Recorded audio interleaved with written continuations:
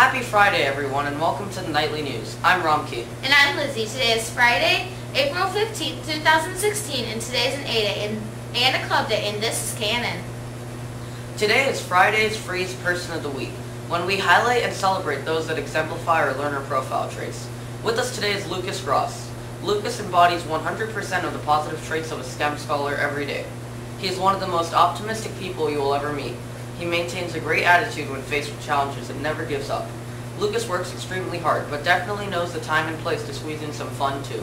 His teachers are honored to have the opportunity to nominate him as Freeze Person of the Week. We would like to present you with a gift certificate to Logan's for showing what it means to be a noble knight. Great job, Lucas.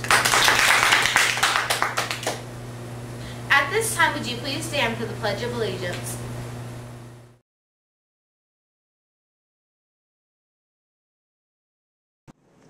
I pledge allegiance to the flag of the United States of America and to the republic for which it stands, one nation, under God, indivisible, with liberty and justice for all.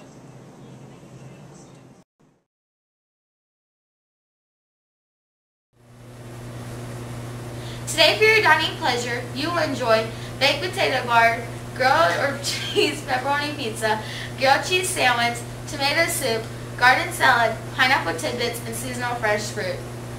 Tuesday's trivia question was, when is the New Year celebrated in Nepal? The answer is April. Congratulations to Aiden Curry and Mrs. Wiggins' homeroom. You have been entered into the monthly drawing. Calling all poets, come and add your poetry to the glass in the windows in the media center. The poetry graffiti is looking good, but we need more. Don't forget that you must have your poems approved before adding them to the windows. Come anytime to write as long as you have a pass from your teacher. Come out tonight and see the drama production of Fairy Tale Network.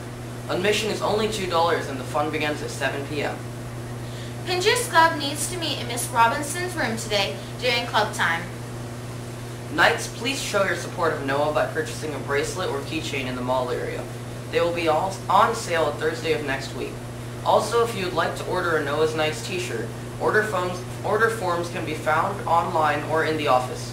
Orders need to be turned into the office by April 22nd. Congratulations to the Winker girls soccer team for their 7-0 win against Concord. 3 of these goals were scored by Piper Boris. Congratulations. That's all the announcements for the news today. Remember, make it a great